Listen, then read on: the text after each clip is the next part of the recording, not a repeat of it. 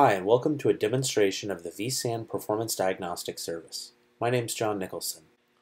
The first thing you can see is that I have 4 hosts, each with one disk group configured currently.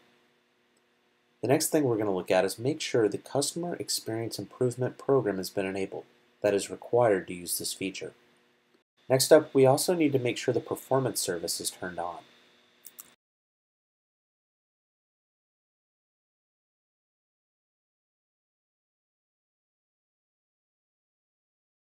For benchmarking, we're going to use HCI Bench. This is a free tool that's available on the VMware Flings website. We're going to start with a very basic light load. Single VM, not a lot of threads.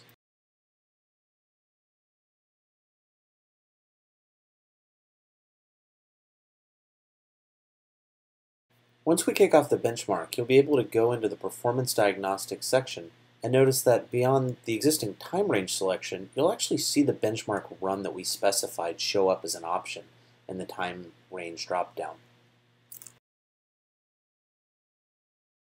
Now the first thing you'll select here is your benchmarking goal, throughput, IOPS, or latency, and we decide what we're going to improve. Now we're going to compare that against that benchmarking time run and show the results. And the results, we can see some improvements that are suggested. The first result we can see is that one or more disk groups are not active, so it looks like we're not using all of the capabilities of our environment. As we click into these disk groups, we can actually look at the exact performance metrics, and we can even look and drill down using the performance service and use the vSAN disk groups, and again that time range from our benchmark appears, and as we refresh we can actually see what the actual load was like on those disk groups. See, in this case, that looks like they weren't being used. We also have the option, when we go back, to be able to select the Ask VMware button in regards to this result that was recommended. And so what's interesting is this: if you click here, it'll actually direct you to a KB that'll actually explain in more detail how to resolve this issue. In this case, if you want to increase the number of VM decays or VMs, this can actually improve the benchmark output. Now in this case, we're going to increase the number of stripes on our object. Since we've got a lot of disks, we saw we had 7 disks, we're going to increase it to 7. And so this means our VD bench that's test, since our HCI bench it's only creating 1 VM, it's going to span and actually use a lot more disks.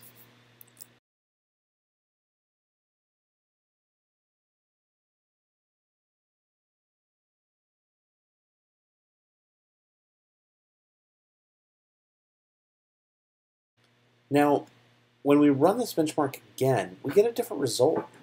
This time we see that the outstanding IOs for the benchmark might not be optimal to achieve the desired goal. Now, for a little more clarity on what this means, let's take a look at the KB. By looking at the KB, we can see that depending on whether we're going for maximum IOPS or maximum latency, there's different recommendations in terms of the amount of IO we should have. So let's alter our benchmark run to adjust for this. Now, to increase the amount of outstanding I/O, we're going to go back to the HCI bench and we're going to change some parameters. We're going to increase the amount of threads, we're going to increase the amount of VMs running, we're going to increase the working set size. We're going to do a lot of things just to increase load so we can really try to generate some more IOPS. And also extend the length of the time to make sure we're saturating cache and buffers and things like that, and really making sure we're burning the system in. Also note with HCI Bench, you can save a benchmarking type in terms of block size and all these settings we've set, as well as call up previous ones. This is a great way to make sure you're doing consistent testing with HCI Bench. Next up, you can see we're going to kick this test off and we're going to see what it does.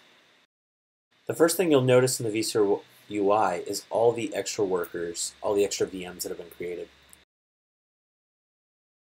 Now it's important to note that the Show Results button here, it's actually leveraging the vSAN performance service, the data that's collected there, as well as that Customer Experience Improvement program to phone that data home and have it actually analyzed by VMware. And this is something that we'll be continuously updating and improving in the backend in terms of our recommendations, much like how we use the online health check to push new recommendations into your environment. Increasingly, vSAN is becoming cloud connected from an analytics bit.